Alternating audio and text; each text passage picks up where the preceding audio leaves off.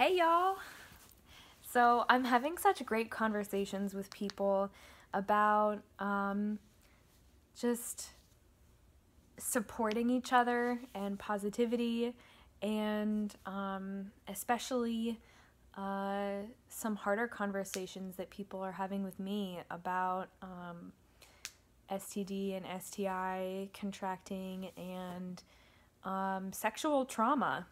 So since I kind of came out in my first video, and I need to find a different phrase. So if you feel like there's another phrase that maybe would connect better and wouldn't take away a phrase that has been more related to a community that's already like so much more visible than the STI and STD community, let me know, because language is culture and culture is language, and I really don't want to offend anybody by adopting something that someone may not feel applies to me. But since revealing my STI positive status, I feel like I've been getting a lot of compassionate responses, and I feel like it's one of the conversations that I'm having now is with one of my closest friends who she kind of felt uncomfortable by my use of the Me Too hashtag, and now that I see it from her point of view, I can get how it felt like I was trivializing it, or maybe like using it to get views, or using it to enhance whatever my video was offering. But I think it was really that I misrepresented my my connection with the Me Too movement and the hashtag, because I've been sexually assaulted in a number of different ways at many times in my life, and I really didn't feel like, not only in my first video did I want to get into all of that, or I really don't feel like victims of sexual assault need to detail or explain their assault in order to feel like they are a part of a community, and they are allowed to be recognized by the movement. And that was something that I had to do for myself, because I haven't been allowing myself a lot of things. I haven't been allowing myself joy or happiness or just contentment and ease of trusting other people with something really heavy that I was going through. And it's kind of like what Belize Spivey says. If you don't know her, you should totally look her up. She's incredible. She I don't want to say that anybody is like a freaking genius or has it all figured out, but she's got a lot of this shit figured out, and I'm taking notes. Like, I am taking fucking notes.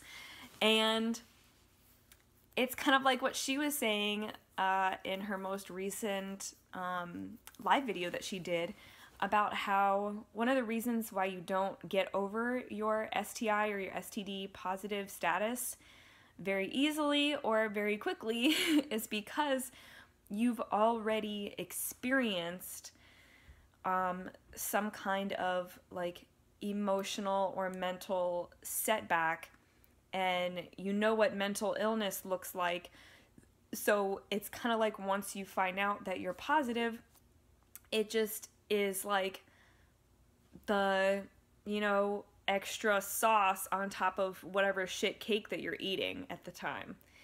And that's kind of how it felt for me, because I was buried under layers of depression. I felt like I had been emotionally abused, in my 3-year relationship.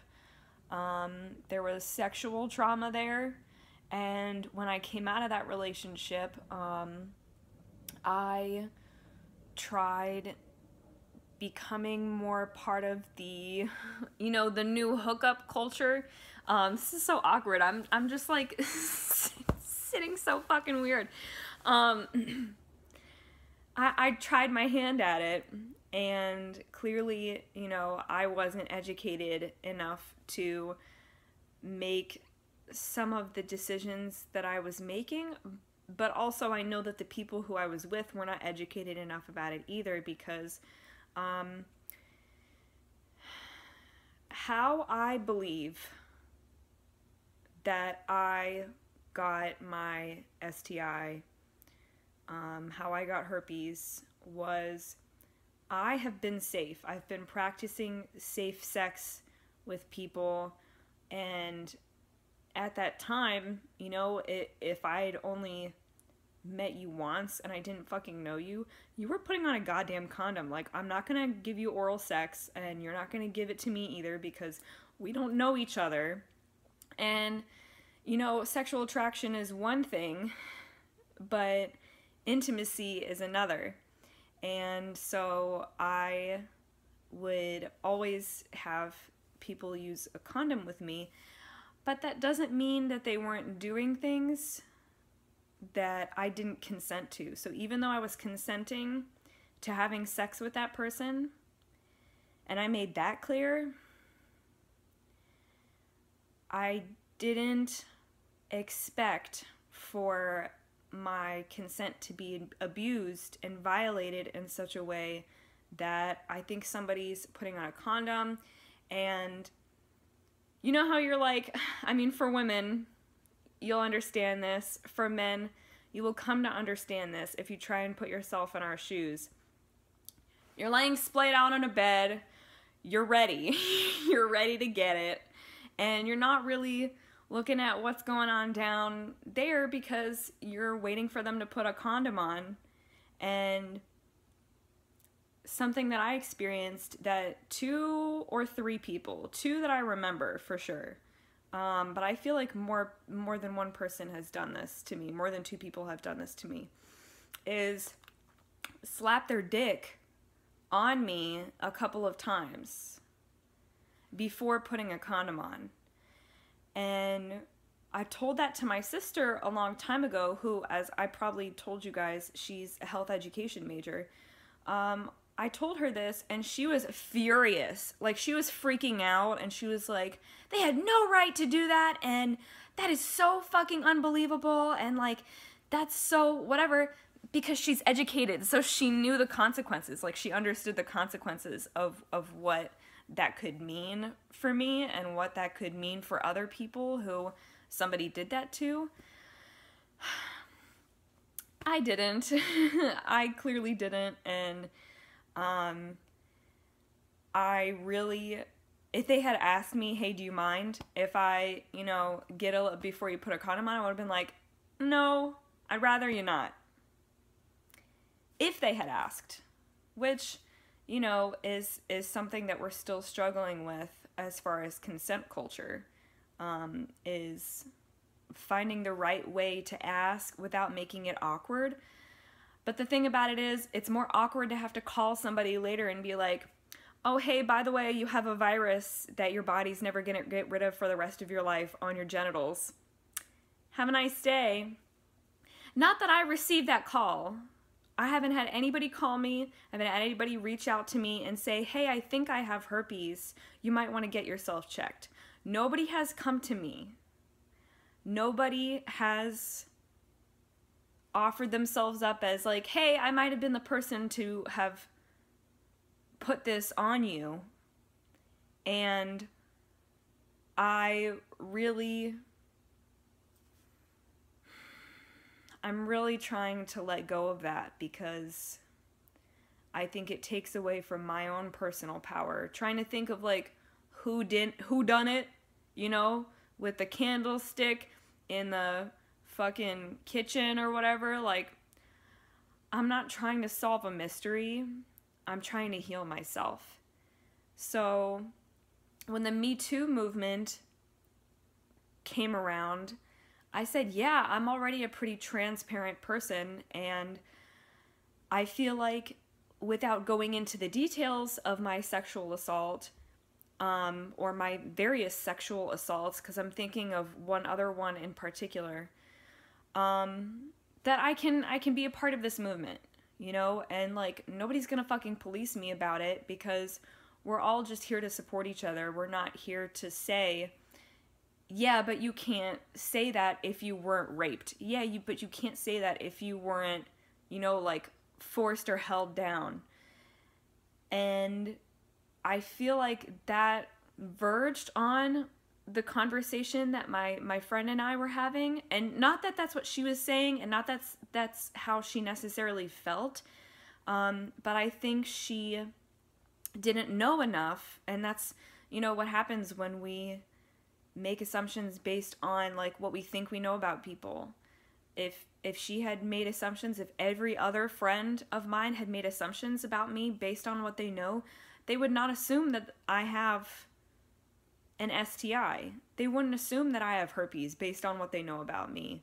And the people who have messaged me and said that they've had STDs and STIs, and that they felt isolated and they felt like, how did this happen to me? I would not assume their status, because I see them as intelligent individuals. I see them as well-educated in their field individuals. But does that mean that they were well-educated about sexual education? No, it fucking doesn't. Does that mean that the partners that they were trusting and that they were sleeping with knew or had any idea about their sexual education? Because we can't just put it on the women to be the ones who have to do everything. You know, I was listening to the Vegan Warrior Princesses Attack podcast, and I think it was something along the lines of boundaries, about like, don't push my boundaries. They were making a connection between consent and, you know, like not drinking at a party or eating vegan. All of them require other people to either be cool about it or be an asshole about it. And when it comes to consent, it's like, yeah, you can make movies and shows that make fun of consent, where it's like, is it okay if I touch your hand? Is it okay if I touch your leg? Is it okay if I kiss you? Is it okay if I... And they hammer it until it sounds like a joke. It's okay for that to happen in the social sphere, but it's also making it okay for people to feel uncomfortable and embarrassed by setting boundaries with their sexual partners.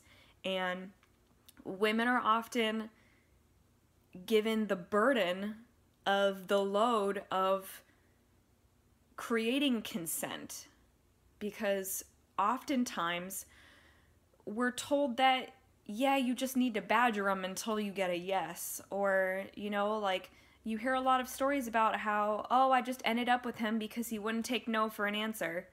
And sometimes that works out, but a lot of the times it just sounds like fucking aggression to me. It just sounds like it's incredibly unhealthy to accept something that somebody's been forcing on you.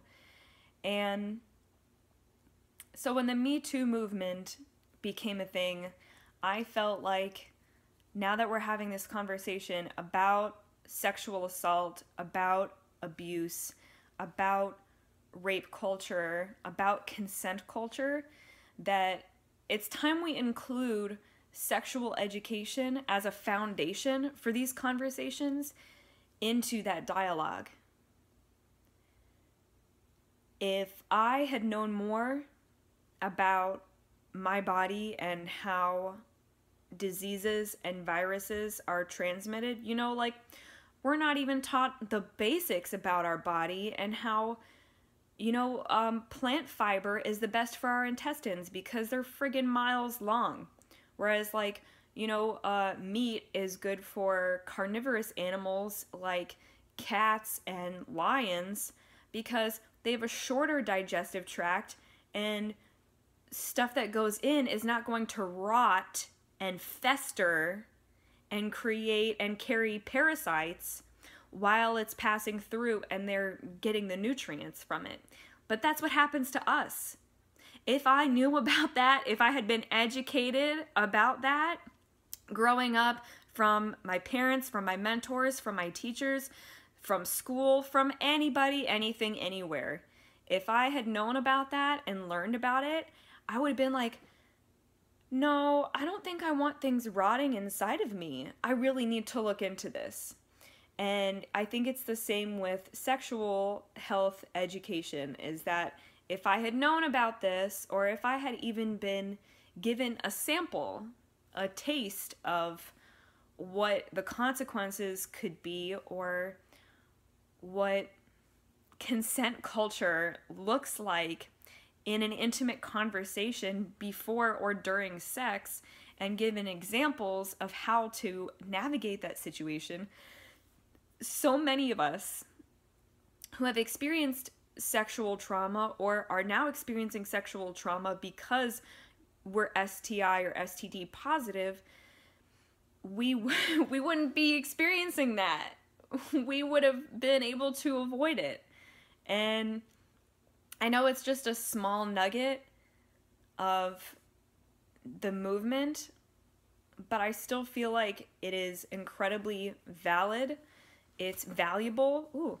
And I really don't feel the need to go into the rest of, I mean, I already gave you guys some details about people smacking my vagina with their dick. So I'm giving you guys some details.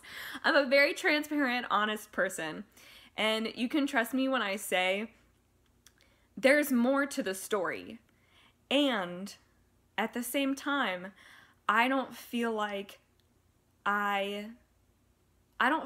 you need to hear everything that has traumatized me, and I don't feel like I have to relive by retelling everything that's traumatized me in order for you to trust me and accept that what I'm going through is valid, and that if you have a similar story or you can relate or connect to what I'm experiencing and the things that I'm saying in my videos, that your experience is also valid, and you don't have to validate it or explain it to anyone in order for it to be validated. There's no like,